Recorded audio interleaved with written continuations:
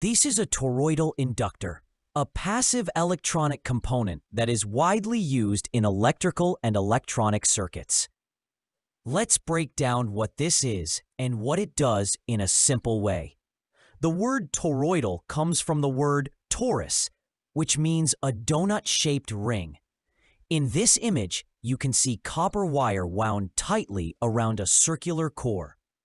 That core is usually made of a magnetic material, like ferrite or powdered iron. The copper wire is coated with an insulating material, so even though the wires touch each other, they don't short circuit. So what does it do? An inductor stores energy in the form of a magnetic field when electric current flows through it. This energy can then be released back into the circuit when needed. Inductors are commonly used to filter signals, smooth out current, block high-frequency noise, and manage voltage spikes. That makes them very important in power supplies, inverters, audio equipment, and even communication systems.